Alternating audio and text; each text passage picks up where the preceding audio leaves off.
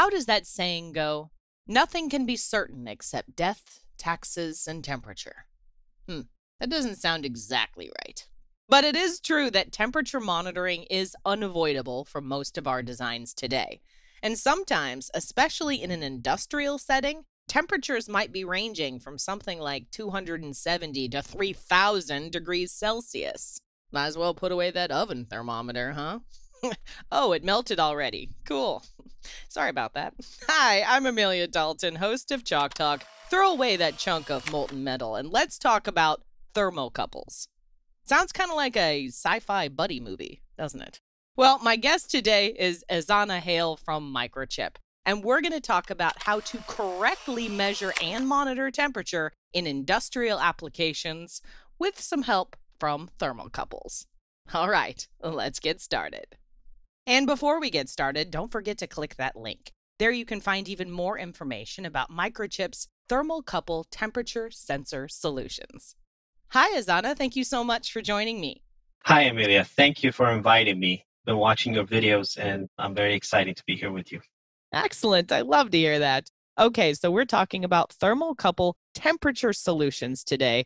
But Ezana, before we jump into the details, for my audience who may not know, what exactly is a thermocouple temperature solution? Thermocouple is an industrial-grade temperature sensor. It's available in various connector types for various applications, and it's very rugged temperature sensor. It's used in harsh environments, extreme temperatures. The operating temperature range is also very wide, from minus 270 degrees to up to 3,000 degrees, and some thermocouples can go even higher than 3,000 degrees. But for most common industry applications, thermocouples are available up to 3,000 degrees. So a typical application for these types of thermocouples are really industrial application. You see them in industrial ovens, boilers, furnace. We're talking about large furnace. And on 3D printers as well, the extruders are maintained with a thermocouple for a high-end 3D printers to see those. Kilns, smelters, all of those use thermocouples. Like at higher temperature, usually that's either that or a resistive temperature detector or RTDs are used. But RTD has a temperature limit of about 600 degrees, and anything above 600 degrees, thermocouples are utilized. In the automotive industry, thermocouples being utilized in engines, exhaust systems, motors, gigantic, huge motors for industrial applications or automotive aerospace applications. Also in the petrochemical industry, because of the rugged nature of this temperature sensor, it withstands harsh chemicals very well, or high pressure application or high vibration applications as well. For consumer application, you see them in refrigerators, freezers as well, and water heaters as well. So if the 40-gallon water heater you have at home, it's got a nice long thermocouple in there, measures the water heater temperature. Thermocouples are used for food pros for their fast thermal response characteristics. Those are the typical applications for a thermocouple. Okay, that totally makes sense. But Ezana, how exactly do these work? Thermocouples are really unique temperature sensing devices. The key element about a thermocouple is that there are two dissimilar wires, metal alloys, for example, chromel and alumel, iron and constantan, chromel and constantan, some combination of these various alloys. When you join them, when you have a point of contact for the two wires and heat is applied, what happens is the electrical characteristics of the resistive element and excited electrons generates voltage. And that voltage can be measured at the opposite end, on the open wire end. And those 2 points are called hot junction and cold junction points. The point of contact for the 2 wires is the point where the thermocouple is placed into the harsh environment or high temperature environment, whereas the cold junction is the junction where the measurement is being conducted, and that is usually at room temperature. And basically, the sum of the temperature at cold junction and the hot junction gives you an absolute temperature reading. The voltage that's measured is called the Seebeck effect or electromotive force. As you can see, thermocouples don't need any excitation, current or voltage or supply or anything like that. They are self-contained and they may generate the voltage proportional to changes in temperature. So that's how they operate. Okay, so what kind of solutions would you suggest in this space? Now, I would imagine that I have a lot of options, especially when it comes to the materials themselves. Yeah, thermocouples are available in various types. There are several materials depending on the temperature range and linear characteristics that the application requires. So in this case, I have a table on the right side of the presentation. And as you can see on the table, the most common thermocouples as top three are type T, J, and K. Those are just typical names used to identify these different types of thermocouples. And the rest of them are somewhat specialty.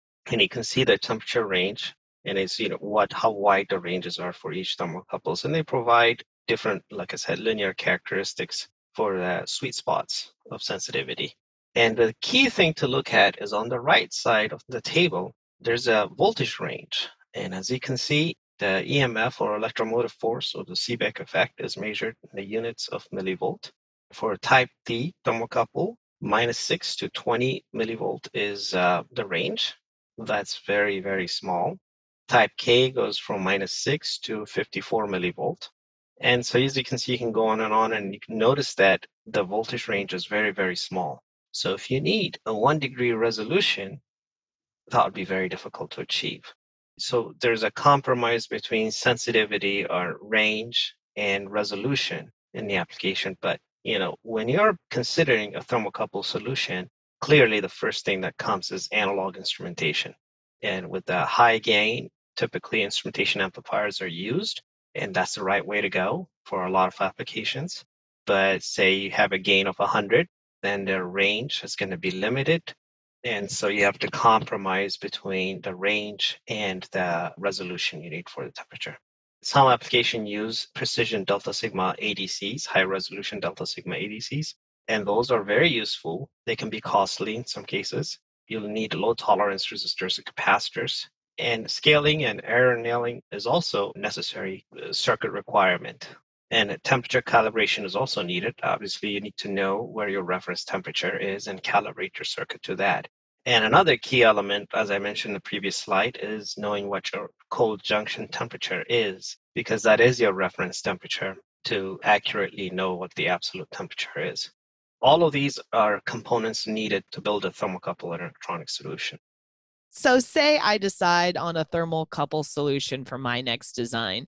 Ezana, what kind of circuits should I consider? There are several solutions, but the most typical solution, as I mentioned in the previous slide, is instrumentation amplifiers. But you'd have to consider the cost of the instrumentation amplifier as well as the integrated A to D converter. You would have to digitize your signal accordingly for data logging purposes or to turn on a switch, whatever the application requires, right? And a cold junction compensation temperature sensor is also needed. So if you look at the bottom slide, you have the thermocouple in one end on the left side of the slide, right, with the extreme temperature. It's signified by a red mark, and you have the cold junction. On the bottom side, you have the temperature sensor, a little yellow dot. That measures your overall ambient temperature at the cold junction. And on the right side, you have the instrumentation amplifier, and you do have a trim gain or a gain adjustment network. So these are really the basic building blocks for thermocouples. In both cases, for the temperature sensor, you have voltage output, and for the thermocouple, there's a voltage output as well. So in a digital domain, you can do the summing and calculation and linearization. Now, as you look at the circuit, the key things one would have to consider when building a thermocouple solution, precision instrumentation, is high impedance input. Also, low noise is required, low offset voltage, and low gain nonlinearity was also a must. Microchip, we have several analog solutions for digitizing a thermocouple. I suggest visiting microchip.com/analog for a list of components that one could use to build a thermocouple solution. Cool, I'll do just that. Now, Ezana, tell me more about what Microchip specifically offers in this space. We at Microchip have developed an integrated thermocouple solution. Basically, all the circuit design requirement embedded system designers will have to develop is eliminated with a device that we might offer at microchip.com. At Microchip, we have the MCP 9600 and 9601 family of thermocouple converters. Basically, it integrates all the cold junction compensation, all the errors that we talked about in the previous slide. All of that is combined in a single canned solution, and the device linearizes all of that and outputs temperature in degrees Celsius. And this device supports standard thermocouple types that I mentioned to you in a previous slide on the table, types K, J, T, all the standard and non-standard thermocouples, up to 8 of them. All you have to do is select it within the device as to what type of thermocouple has been connected to it. It's got an I2C interface and various user programmable features. It also has an open and short circuit detection for alert outputs. One of the key things that happens in the thermocouple applications is wires corrode and break over time. And the device obviously would not know that something has happened to the thermocouple. So in the application, when wire breaks, system designers do want to know immediately whether the thermocouple is in good shape or not. And so this device has open and short circuit detection features. Because the thermocouple is a long wire, when it touches like chassis ground or accidentally touches supply voltage, that creates a short condition in the system, and the device has the capability to alert for that as well. There are multiple programmable features, like multiple power saving features for a battery powered application. It has 4 dedicated temperature alert outputs as well, a digital filter. So there are a number of features with this device. It's available in a 5 millimeter by 5 millimeter QFN package. As you can see on the top right, the MCP9600 thermocouple directly connects to it, and it's got I2C output, and that's it. There's nothing else. The MCP9601 adds the open and short detection, which is on the bottom of the diagram. That's really the only difference between the two. Other than that, they're both identical. And I have a table on the bottom here that differentiates them as well. So the MCP9601 and 100 are available in 1.5 degrees C accurate. Just imagine you're 1,000 degrees and you're able to measure temperature at 1.5 degrees C accuracy. It's outstanding. And then there's some applications don't need that. So there's a 4-degree accurate version, the MCP96L01. And then the very low accuracy version, also the plus or minus 8 degrees C version, MCP96RL01. And this is applicable for low-cost application that do not require high accuracy. And the only difference, as I mentioned to you, between the two is the open short detection mechanism. 9601 has it, and the 9600 doesn't have that feature. Okay, cool. So, Ezana, what exactly does this solution offer me as an engineer? As an embedded system designer, the key thing is this device reduces the required engineering effort. So you don't need analog or mixed signal design expertise or thermal management design expertise. Everything is canned. It's a plug and play solution. It has a lot of integrated features, so it simplifies firmware development. The key difference between the thermocouple types is that they're all nonlinear. The nonlinear characteristics of each of these thermocouple types is significantly different. They provide linear region at different temperatures. So what this device does is, regardless of what your application is, connect whatever thermocouple you want, and it linearizes it and gives you 1.5 degrees C maximum accuracy performance. So therefore, the overall system accuracy is improved, and it's the optimum solution for a thermocouple. On the right side here in this diagram, I have a block diagram of the various features that is available in the device. You can see this hot junction temperature and a cold junction temperature characteristics or values are embedded in the device, and there's a status register in there, sensor configuration, and there are a lot of user programmable features that are very useful for embedded system applications. I can definitely see that. So, Ezana, I would imagine that temperature accuracy would also play an important role here. What does that look like? Temperature accuracy is at the heart of thermocouple design. Higher end application, as I mentioned to you, do require higher accuracy, so we're offered plus or minus 1.5 degree. And lower accuracy devices, applications, require lower cost solutions. That's what 96L00 and RL00 versions are for. On the right side of the slide, I have a table of temperature specification. And as you can see, the temperature range for each thermocouple type and the voltage range, as well as the accuracies provided for the delta junction, which is right here. This device, the 1.5 degree C accuracy version, is able to decode temperature accurately to plus or minus half degree C accuracy. Again, it's very, very superior performance. And here's a typical plot of how that accuracy ranges across the temperature range of minus 200 to approximately 1300 degrees. So x-axis, as you can see for K-type, is minus 200 to almost 1300 degrees. And as a y-axis, you can see that's the temperature accuracy. The typical performance is well within the plus or minus quarter degree C accuracy range for a type K. Typically, it's within quarter degree C. The min-max is plus or minus half a degree C. But the cold junction temperature sensor for this device is plus or minus 1 degree accurate. So that's shown right here. That's for 0 to 85 degrees Celsius. So the delta temperature plus the cold junction temperature give you the overall accuracy of plus or minus 1.5 degrees, just shown right here. Does that make sense? This is how we reach the 1.5 degree C accuracy. Absolutely. And this accuracy performance, as I mentioned to you, is factory calibrated. So out of the box, you get 1.5 degree C accuracy. So no calibration is required. It's simply plug and play. Now, there are additional options with the thermocouple, and you can improve your sensitivity or performance by adding the open and short detection.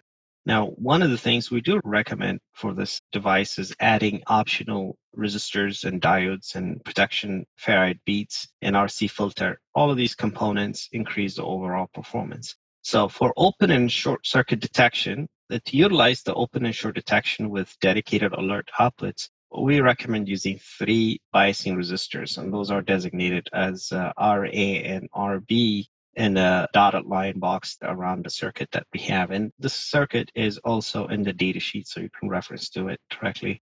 As you can see for 9601, there's a direct connect for vSense. Basically, what that does is that takes a sample of the common mode voltage for the thermocouple, and based on that voltage level decides whether thermocouple is connected or not.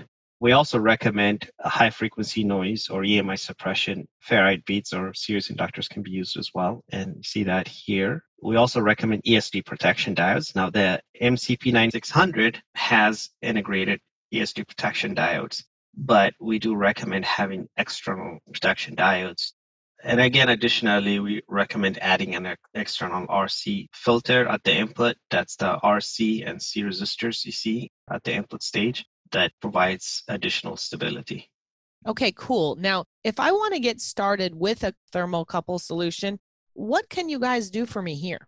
We do have an evaluation board for the MCP9600 or 9601. That evaluation board is called the MCP9600 EV, and it's readily available.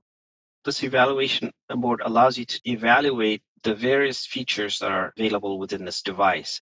The board comes with a graphical user interface, GUI, and as you can see, it's kind of an eye chart here, but all of the user features are available here. Now, going on to the next slide and zoom in a little bit on the GUI, you can see the various features that are available with this device. I'm going to start with the top right corner. So the 3 temperature registers, the hot junction, temperature delta, and cold junction temperatures, all 3 of them are available in this GUI, so you can measure and experiment with the device characteristics. We also have the thermocouple voltage, or VEMF, which is also available in the EMF register. Basically, the conversion unit is approximately 2 microvolt per LSV, and that turns out to be about 0.05 degrees C, typical resolution for type K thermocouple. There's also a status register, which shows you what alert statuses are. Temperature alert conditions can be detected by reading the status register, as well as reading the status of the alert outputs. There's also a configuration register, which allows you to set the thermocouple type or utilize the built-in digital filters that we have in this device. There's also various power-saving modes, shutdown and normal operating mode. Also, there's a burst mode as well. So if you are in a shutdown mode, a power-saving mode, and you want to take multiple samples, you can send an I2C command to the device. It will take samples. Each of those samples check for alert conditions, and then it goes back to sleep. So that's a great tool for battery-powered applications. You can adjust the measurement resolution as well. So one of the key features here in this GUI is you can easily select the thermocouple type and see the different characteristics as well.